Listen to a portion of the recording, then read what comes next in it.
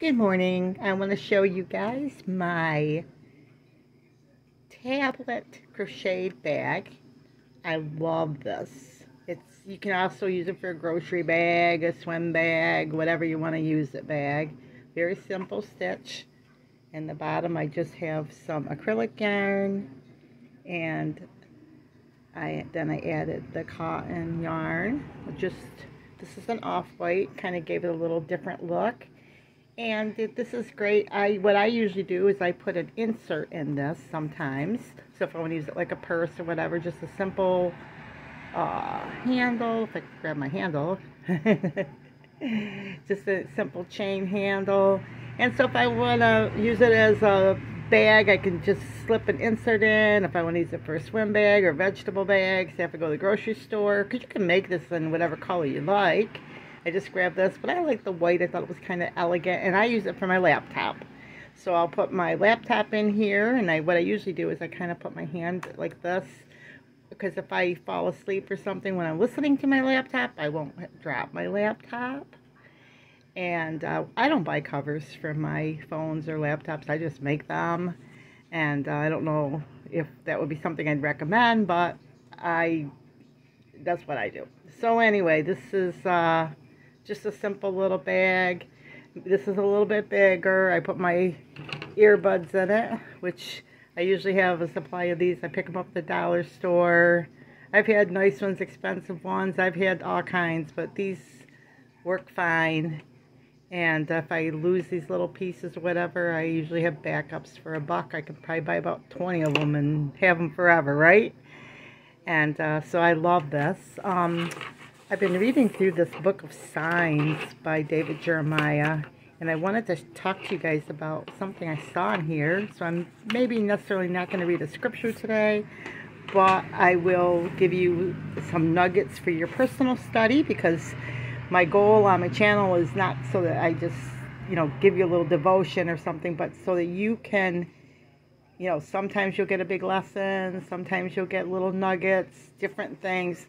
But this here was a question that I had, and I've been saved for 50 years. I searched the scriptures, had lots of questions, but David Jeremiah answered a question that I had, because when all the stuff happened in Ukraine, a lot of Christians started looking into Ezekiel 38, and this was an answered question that I had, and I'm going to go into some of the things ahead of time. So I've got this little piece of fabric I'll stick here for a bookmark. But basically Ezekiel 38 is an end-time war that some people were talking like they thought it was right at the rapture and different things. But he kind of has it really nicely explained. These are the countries that are going to be surrounding Israel, okay? So first of all, let's go. This is the book of signs. These are 31 undeniable prophecies that, like, Jesus is coming, like we're living in that time. Okay, so first of all, we have the nation of Israel, which is what he talks about in the first half. They had to become a nation in 1948, and that generation will not pass until the Lord's second coming, which there'll be the rapture of the church, and then there'll be the second coming. So you have to take off 7 years, meaning if you're going to go in the rapture, it'll be 7 years for the second coming. Okay, so these are the nations that are going to be involved in the Ezekiel 38 war. And this is important for you as the times we live. Magog is Russia. Meshach and Tubal-Cain. Let's see if he says. Some people believe that's Turkey. Persia is Iran. Ethiopia, this would be like your, let's see, like modern Sudan. Libya. And Gomer, which could be Germany. I've also heard people say that was Turkey. Togmar, let's see. That was, some people identify that with Turkey, but these are some of the nations, okay? Now, here's what they say is going to happen. The nations that are kind of surrounding Israel, some of those nations will surround Israel, and then they will try to attack them. And this is what he wrote. These are the nations that will form a coalition and march against Israel, setting the stage for the gigantic world war focused on the Holy Land through the northern armies of Russia and Turkey. Will lead the coalition. They will be joined by Iran from the east, Sudan and Libya from the south, and possibly Germany from the west, in the form of a revived European coalition of nations. To darken the picture for Israel, Ezekiel added that the nations will have many people on its side. Okay, now here's the part that I wanted to see, like, how do we know this is us? How do we know this is the end times and us and all this? Okay. And why does the rapture have to happen? You know, I was trying to make the connection between this war and why the rapture would have to happen, like at that war, before that war, kind of thing. Well, the reason is, he said that, we'll go back to this little marker here.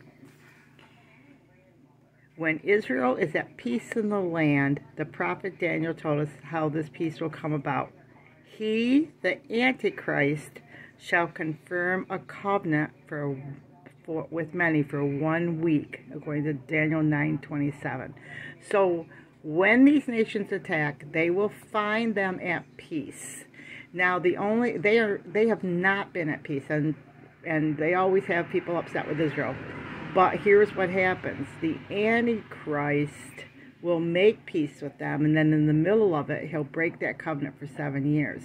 But if you have accepted Christ as your personal Savior, the Bible teaches that there is a rapture. The rapture is like, it talks about it in Thessalonians and different parts in the Bible. God will take those people, will go up to heaven, they'll see Jesus in the clouds, and they'll meet him in the clouds if they've accepted Christ, and they will avoid all the tribulation stuff, because God has not appointed us to wrath.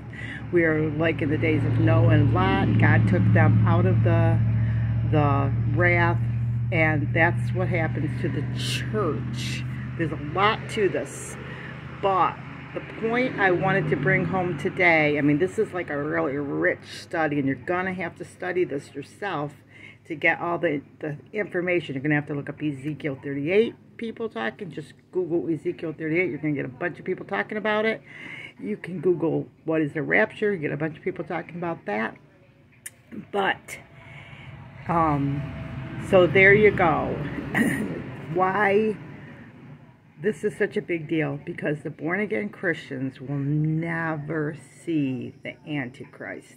And you can study out the Antichrist, the tribulation, rapture, and all that, but we will never see the Antichrist. So, looks like nations are lining up over there, and the Bible predicts a rise, like Russia rises up in the end times, and we saw how fast that all happened. And there's lots of other signs that are going on. This is why, if you don't or haven't read this book, the Book of Signs, you can get it right at your library. At least that's where I got mine. And by David Jeremiah. Read it for yourself, see what you think, and go through this slowly learning. So this is a great resource for you. I also want to mention another resource that I've been really enjoying. David Guzik, Guzik. Every Thursday at 3 p.m. Eastern Time, he has a question and an answer time for all your Bible questions. Now, I know he said this coming week he has something special. He didn't tell us about what it is, but what I like about it is he's like a big name, and there's not a whole lot of people on there, so you can get your question in.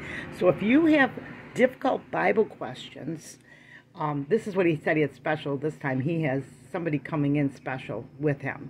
So, and he said, bring your difficult questions. So if you have difficult Bible questions, you can ask him. I mean, I've been saved for 50 years, and I've been enjoying it because I'm learning, and I'm also have asked some questions too. So if you have Bible questions, join in on that. It's a live stream, so you'll enjoy that.